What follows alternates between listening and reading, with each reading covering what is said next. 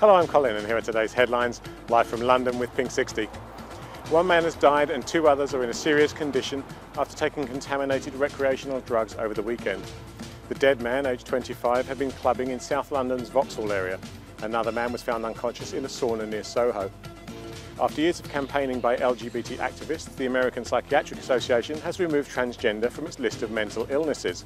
The correct term from now on will be gender dysphoria.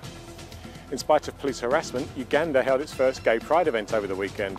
Entebbe police arrested a number of the organisers on Saturday, but that didn't deter the crowds from enjoying a beach parade and small film festival. British singer Mika has cleared up rumours around his sexuality by saying, "If you ask me am I gay, I say yeah."